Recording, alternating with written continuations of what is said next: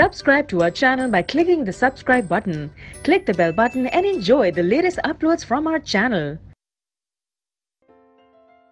Question number 2. What happens when olfactory indicators are treated with acids and bases? अगर हम olfactory indicators को acid या base के साथ treat करेंगे तो क्या होता है? जो olfactory indicators हैं जैसे कि अनियन या फिर वनीला एक्सट्रैक्ट, अनियन का एक्सट्रैक्ट हो या वनीला का एक्सट्रैक्ट हो, तो वो olfactory indicators होते हैं, ठीक है।